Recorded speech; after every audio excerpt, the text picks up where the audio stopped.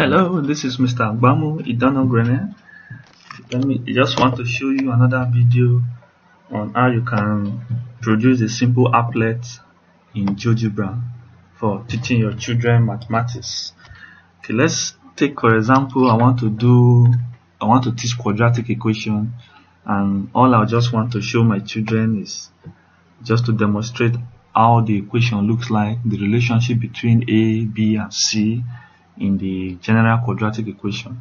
I know this is a quadratic equation, so I need this graph view, so there's no need hiding the views. So I need the axis and the graph view because I need to demonstrate those various constants and the relationship between x and y using the views. So one beauty about GeoGebra is this: as I come to my algebra view here, just type the equation you want. Let's assume my quadratic equation is x squared. You can see the keyboard there, just say x squared. See, it will start plotting it for you. And so x squared, let's say plus 2x, and let's say minus 6. As you click on your enter, it's already there. Then tap this graph, so it has plotted for you. So this is the equation, and you can see the name of the equation there.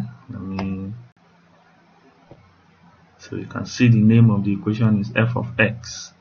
So that is that. Okay, so that is the bet. With this one I did now, this I can't make this one dynamic in this way, because you know when you want to explain this to your children, you want to demonstrate the minimum value, the maximum value, you want them to know how quadratic equation works so that they will understand it, especially those ones that says that, uncle, how do you know that this is the minimum, this is the maximum?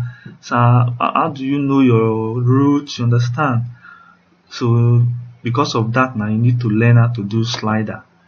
So let me just show you how you can do slider, how you can define values just like that. So let me delete this. So to start, let me start with slider. You get your slider, just click on your slider, click anywhere on the screen. So the name of the slider is A, and that is what I just want. I want to define A in my quadratic equation.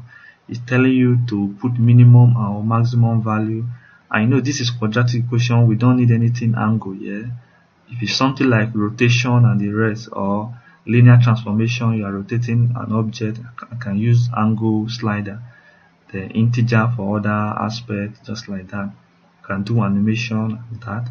Okay, let's take a minimum value of -5, a maximum value of, okay, let me just say 10 for example. Then how do you want it to increase? Do you want it to increase by 1? Okay, let me say 1. You can make it to increase by any form, maybe 0.1, 0.2, but let me just keep it by 1 since it's constant A and B. I don't want a decimal increment, I don't want a decimal value. So okay, so that is point A. You can see it's been labeled here. If you don't want the slider to show in the screen, you come here and remove it, it will appear back. Okay, so let me put the next slider B. So you can see B, the name is already there. Let's say B also move to 10, and since I don't want a decimal, I need a whole number increment, so that is that. Then the last one is C. So let's say C also, I want the maximum to be 10 and I want it to be increasing by 1. Okay, so let's test our sliders. See, as you keep moving the slider, it will be moving according to the increment you set it. So I've set it as increment by 1. So since I don't want decimal, so I don't need it to increase by +1 or by decimal number. So I don't need -2 point anything. So this is increasing by whole number. The same thing with this. Okay, the same thing with this. Alright, so this, let me set everything to 0. Let me set everything to 0. And set everything to 0. Alright, then you can position your slider. You can see the slider did not move as I click the screen. I'm moving it because it's being pinned to the screen. You see, it's pinned to the screen, and if I lock it, that means I can't move it from here, but I don't think it's not locked. I can click and move it, so I didn't lock it. But if I lock it now, that means I don't want it to leave. You see, I can't move it. I can only be sliding it here. I can't move it. But I don't want to lock it yet, since I've not positioned it where I want it to be on the screen. So let me just put them in this corner, A, B, then C. Okay, now let's type our quadratic equation. So just type a general form of quadratic equation, but before I do that, okay, let me type it first, then I'll put it on the screen. So that is just type your ax, put your power to ax squared, then let's use plus bx. See, everything is coming as 0 because I've set all my slider to be 0. So a is 0, b is 0. So you see, it won't give you any graph because everything is 0, 0, 0. Then plus c, then enter. So this is my quadratic function. F of x is ax squared plus bx plus c, and all the constants are zeros. So that's why you won't see any graph there, but you can see the function is 0. You can see the f function. You can see the label here. It's showing you that everything is on 0. Now this is the demonstration. Point A, let's assume my quadratic equation A is 2. So just click on the slider A, then move it with your keyboard. So you can see that as A is changing, you can see how the graph is changing. So the children can watch that when A is 0, you can see how it will be. When A is negative, remember when A is negative, it will give you a maximum value graph. So you can see that it's maximum value. So let me go to positive A. Let's say A is 2, and you can see the graph, the equation have changed. A is now 2x squared. Okay, then let's look at B. Let's assume B is a negative value. See, as I move B, see B is coming down now. See, as B keeps changing, you see the graph is coming down. If B is positive, you see it will be going to positive direction. With this, your children can watch and see how it's changed. So let's take B to be, let's say, let me use a negative value. Let's say B is let's say -3. Then let's take C. You can see how C is moving. So C is the y-intercept. You can see when C is 1, it meets the graph at this point. So when C is 2, you can see that this quadratic does not have roots because the C-intercept, because the minimum value is not touching any of these points, so there's no result for that. So let me move it to -C. So as we're having -C, you can see it's changing down. So that is that. Okay, let me leave it at -5. Okay, so this is it. So this is your quadratic, using your scale to do that, using your sliders to test it. So with this, you can change it, children can watch, and that is that. You can also do other things, checking the root. You see, this is the root. It will tell you to select root. This is the root. This is the maximum value. If I click on this, so this is the root of my quadratic equation. You can see. Then if I need the maximum or minimum value, which is this, if I click on this, so this is the minimum value, that is the extremum, just like that. So if you need gradient at a particular point, gradient should be here.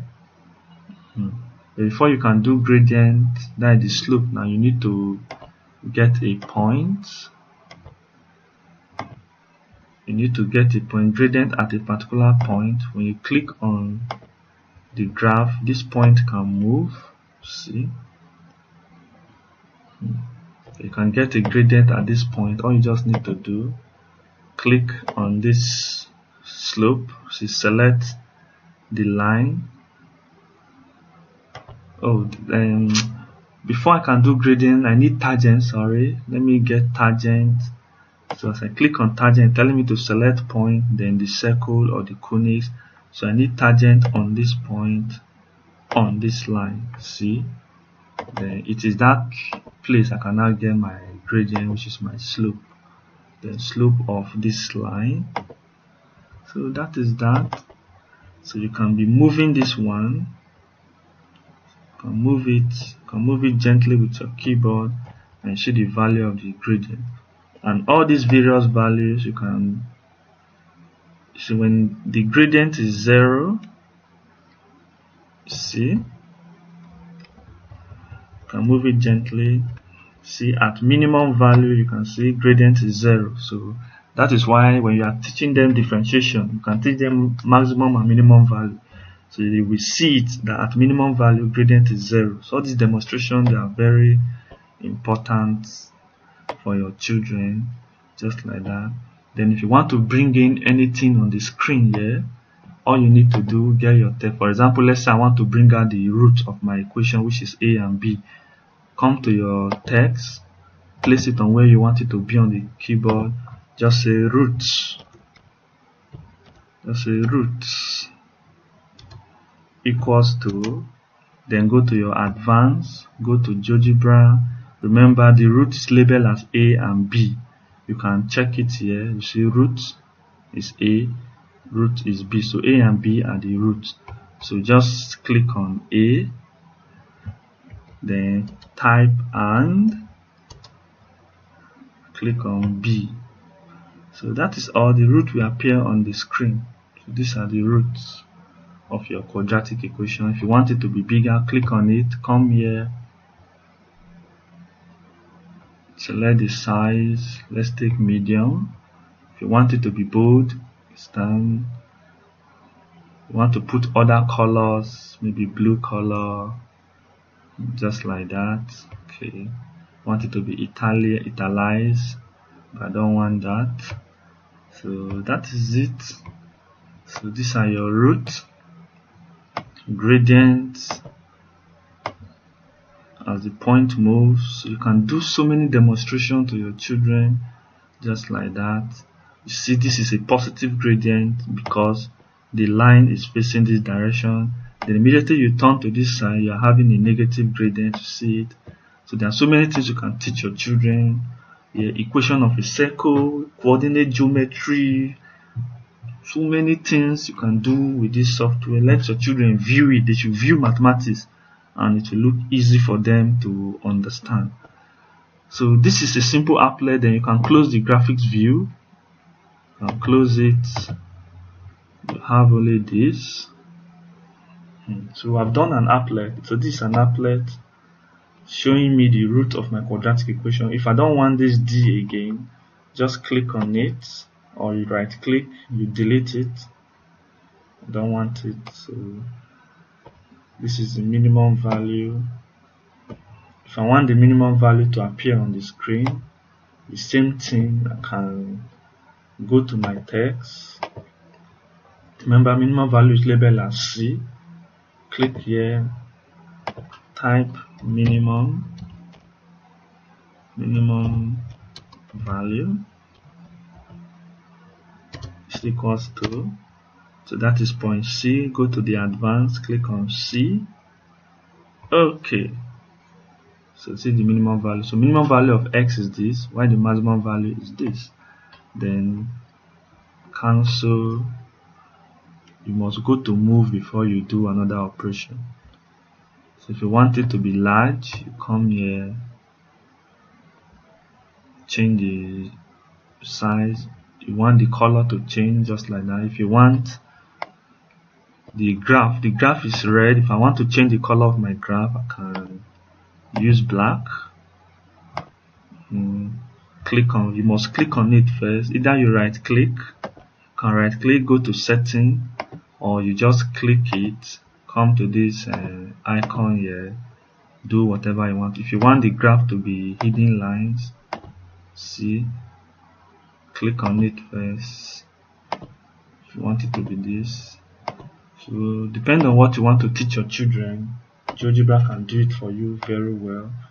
You can do setting of the, imagine, let's say the graph, you don't want this color, you want the color of the graph to change. You can come to, you just right click on the screen, click on graphics, you can do your settings, see color, click on the color. Let's say I want my graph to be red. Okay, this is for the axis is red.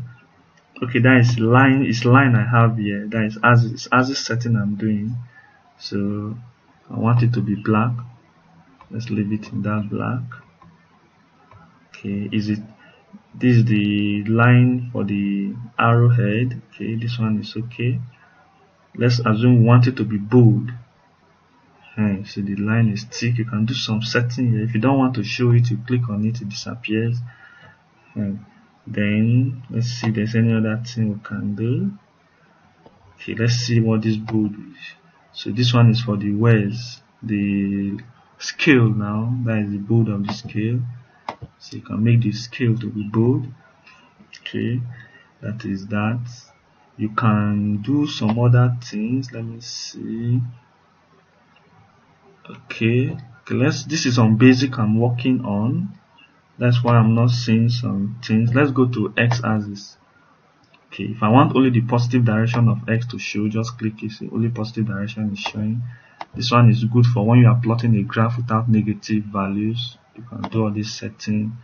Then you can put your units.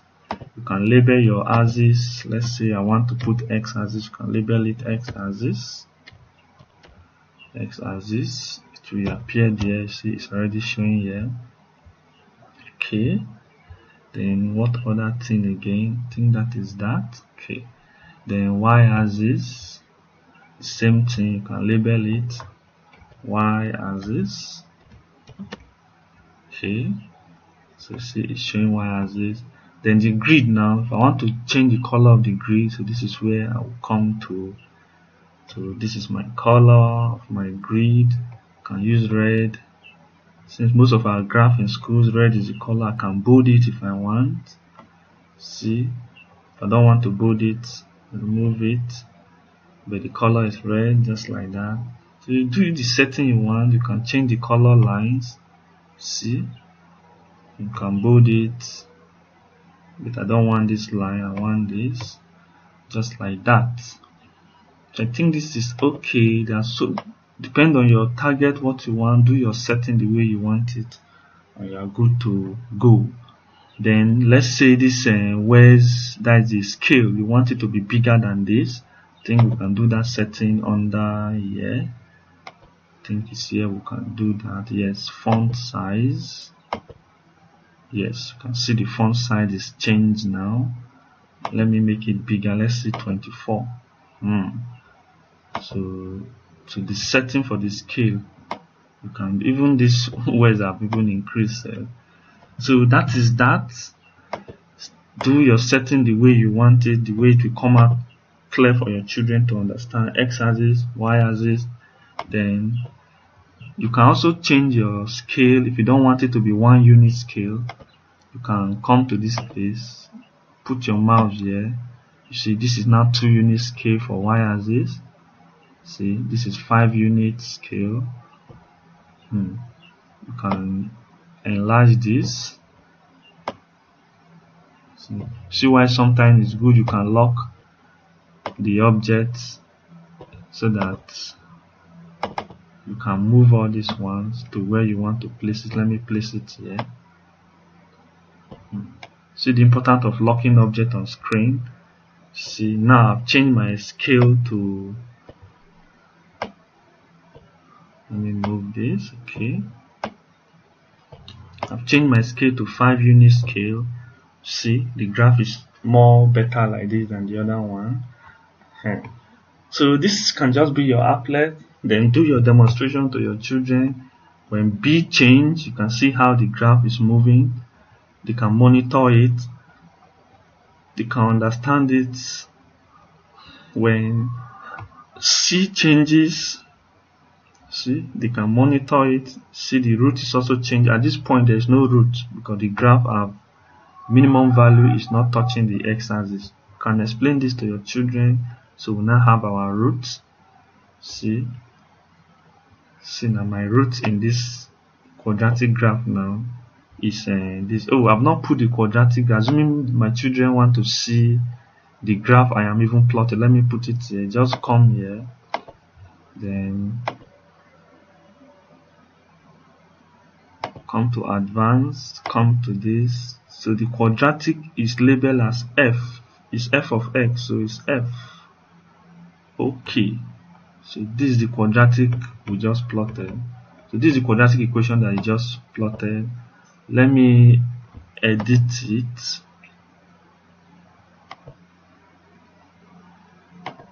Let me say y equals to that. Okay, it's better like this.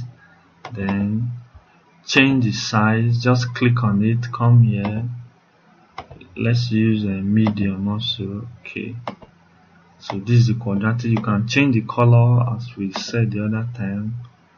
Let me change the color to blue. You know, this is the background. Let me leave the background as white. More colors, let's leave the background as white.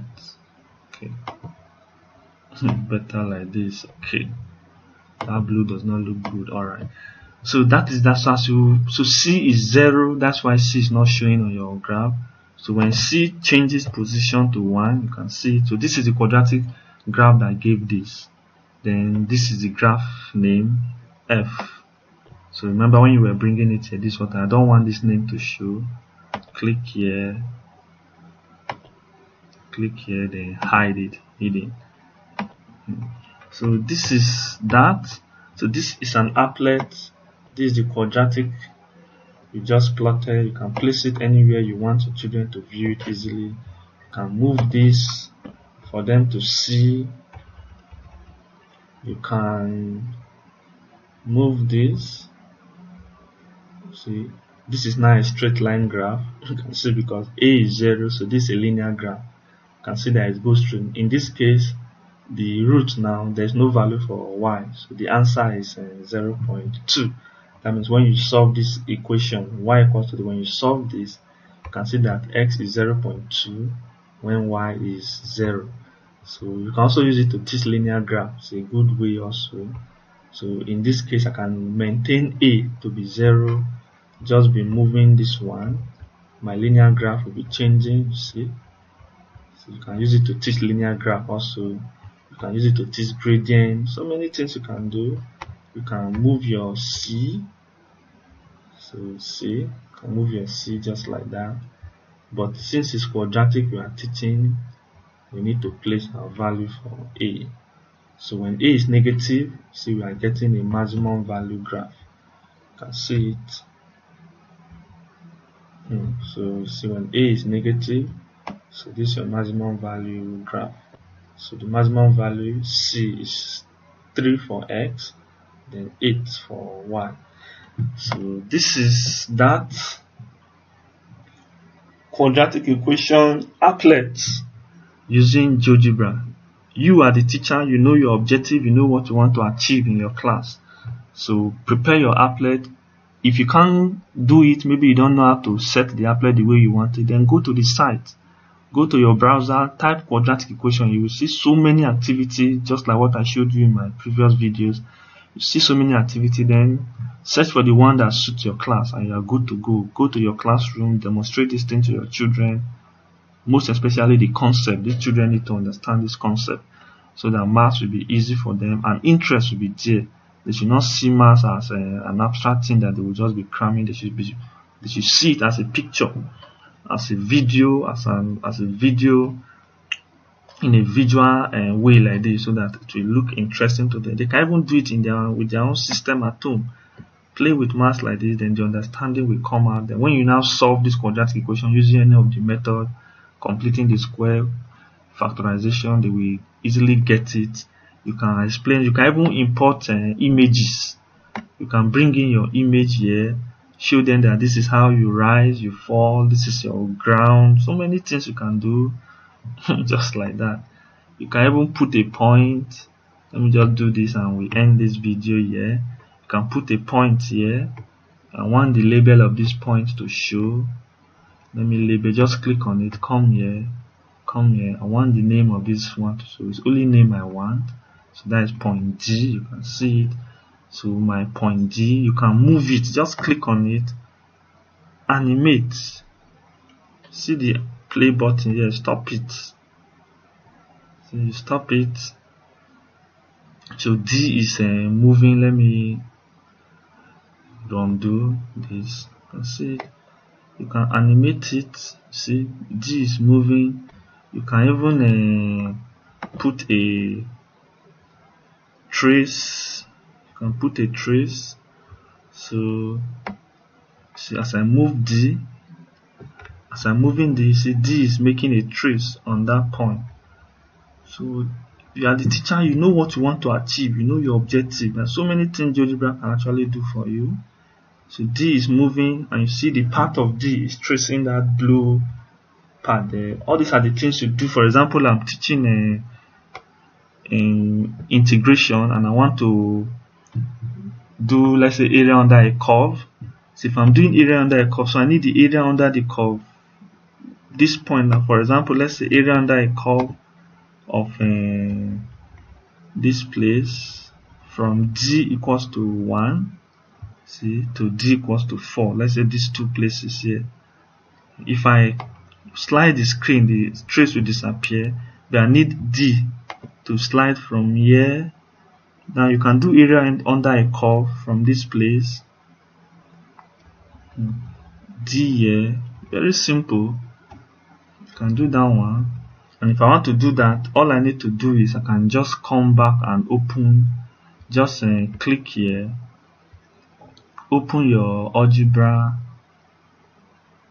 That is it. Then type your integrate. See, it's telling you to integrate between function where to where. The function is f. You start from where? Function f. Okay, not this one. Is this one I need integrate. So this one is between two functions. That's why it's giving me between function this and function this. But this is just single function. I can do it here. The function is f. Start from. Okay, let me click this. The function is f. I should start from x is the other place I have x is 1. Start from 1. Then end at 4. That is all. Then close this one back.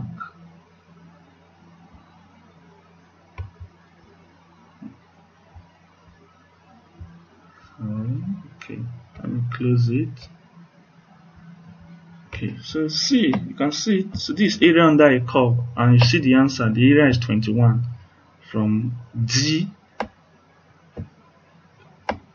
this place, from 1 down to this place 4.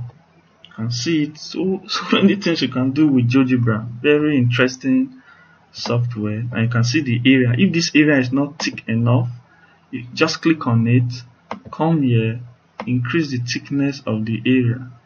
Okay, this is the line, thickness of the line. I want the thickness of the area. So with this place I will use, see, I want the color to be blue, or let's say green. So that is it. So the area under this curve, see, the answer is 21 square units. So this is the area from 1 to 4. So that is one beauty of Geogebra. So I hope you enjoyed this video, and this is all I have for us in this video. So do have a nice day. Take care.